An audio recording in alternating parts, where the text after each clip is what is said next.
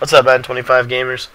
Today's video is going to focus on the Scheme of the Week video, and we're going to be talking about the defense, and we're going to be focusing on the Seattle Seahawks defensive team.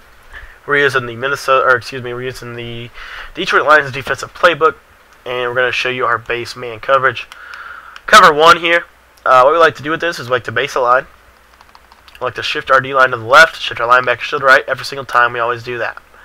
Now, we're going to make some following adjustments because of where we're at here. We have to cover the slot, unfortunately, in this defense. So what we do is we purple. We don't purple. Lied to you. We take Thomas here. He's going to be in that deep zone. Alright? Now, what we want to do is we want to take Irvin. We want to re-blitz him.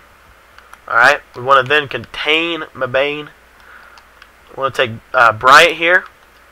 I like to put Thomas in the purple and put Bryant in the deep blue zone. We're then going to put Clemens in a quarterback spy and Averill in a quarterback contain. This is going to give us flat protection left and right. We have a deep blue, and we're trying to generate some passive pressure off the edge with Bruce Irvin.